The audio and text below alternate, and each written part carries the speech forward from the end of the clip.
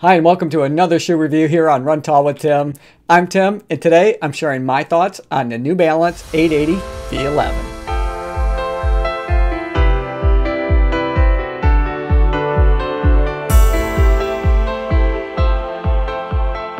Now these are a daily trainer that have a lot to offer, but before I get into it too far, I always like to demonstrate what it looks like to run in the shoes that I'm about to review for you. So let's do that, but then when we come back together, I'm going to take a real close look at the New Balance 880 V11.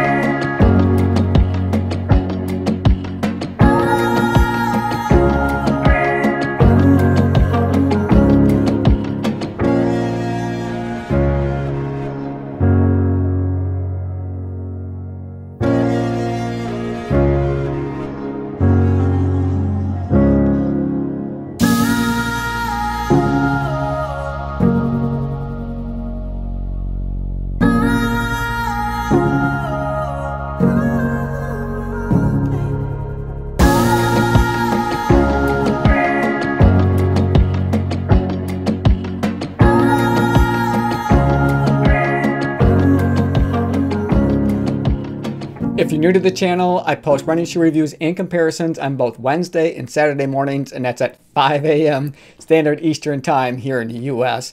But I also like to post other videos related to running, but I'm never sure what day of the week that's going to be or even what time of day. So if you enjoy watching running shoe reviews and other videos related to running, be sure to subscribe to the channel and click the notification bell so that you'll be notified each time that I upload new content.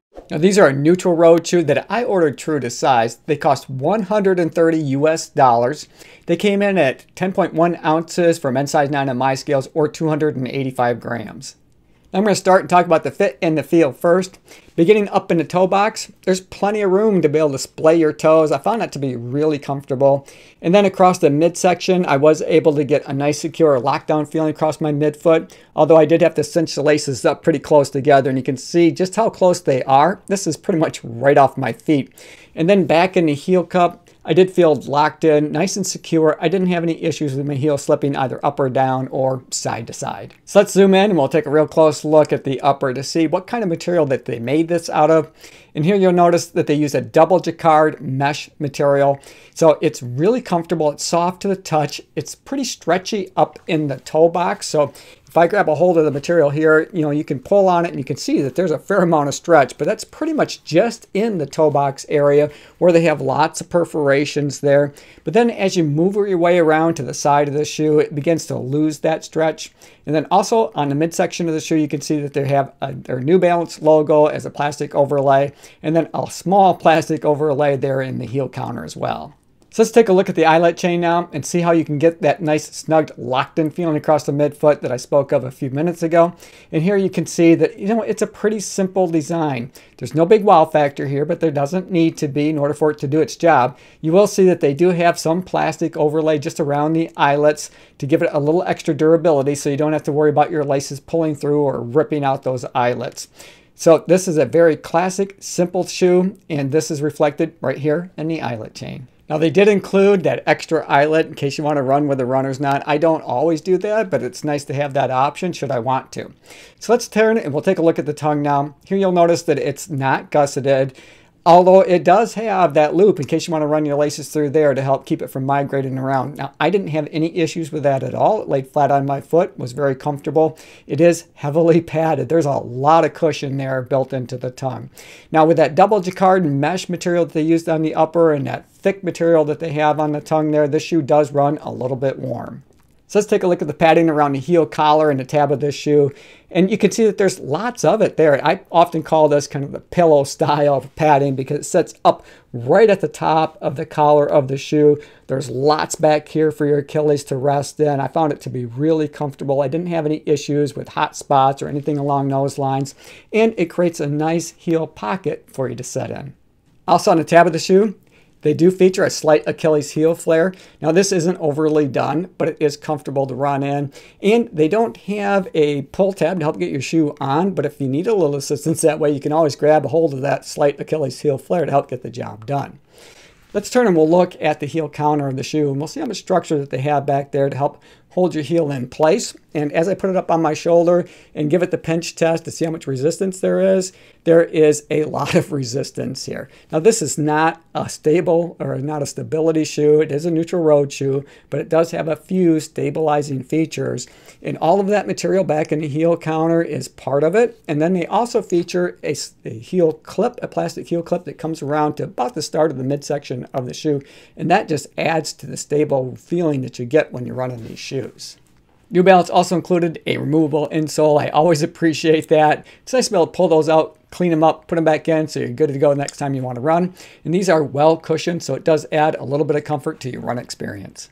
So let's turn now and we'll take a look at the midsole and check out all that Fresh Foam X material that you have here. And according to Running Warehouse, they have 34 millimeter stack height in the heel and 24 millimeters in the forefoot for a 10 millimeter offset from the heel to the toe.